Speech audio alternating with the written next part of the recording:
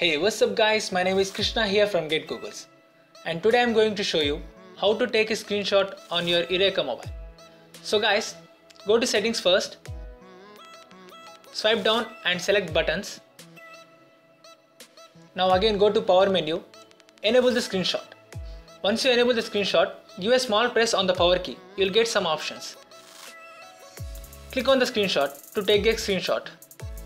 Now you can find it is saving screenshot on the notification bar. Open the screenshot if you want. You can even share it or edit the photo. So guys, this was my tutorial about how to take a screenshot on Yureka Mobile. If you like my videos, please like and subscribe and also share with your friends.